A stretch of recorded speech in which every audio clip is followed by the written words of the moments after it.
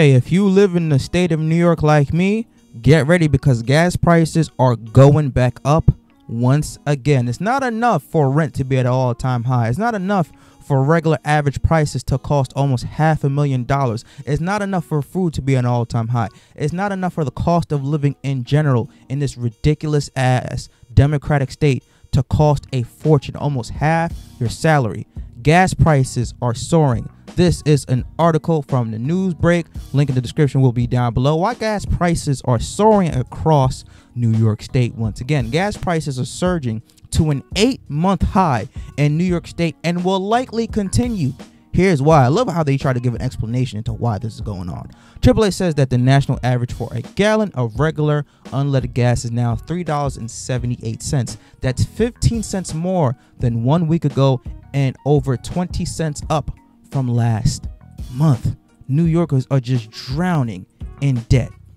The average price of a gallon of unleaded regular in New York State is a few cents more than the national average. As of Tuesday morning, the average for a gallon of regular unleaded gas is $3.83.9. That's about 12 cents more than a week ago, according to AAA. Wow, experts are blaming the sudden spike in gas prices on production costs, higher oil prices, and the recent record-breaking fucking heat. Okay, I'm not gonna read this anymore. This is fucking bullshit. Experts. Who call these people experts? Now all of a sudden you're an expert on gas prices. The real reason why gas is soaring is because everything else is fucking going up in prices. Inflation is at a ridiculous all-time high, and you have Joe Biden constantly tweeting on Twitter talk about Biden economics. Look, we've had a record numbers of jobs in the past term during my administration. Inflation is down. Buddy, all of it is a fucking lie. People are still complaining that they're going to grocery stores with $200 and only coming out with about 10 items. That is ridiculous. People are still paying, according to this article, a high amount in gas prices. People's rent are still at an all-time high. People's groceries are still at an all-time high.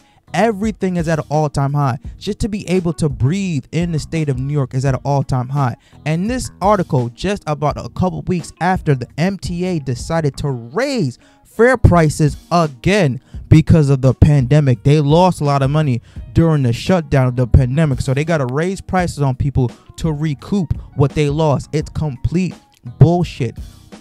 Governors in New York are wondering why are so many people leaving the state. If you can make it here in New York, you can make it anywhere, because it's becoming unfucking livable. That's the cold hard fact of life.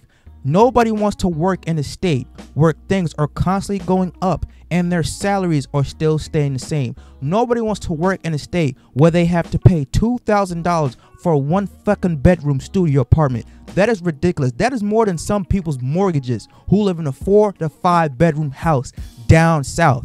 It does not make sense. It is not making sense. And it's a reason why people are saying, get me the fuck out of here. New York State is no longer becoming a tourist attraction. It is becoming a plague. People are getting out and dipping as soon as they can. And you got government officials like Kathy Hochul.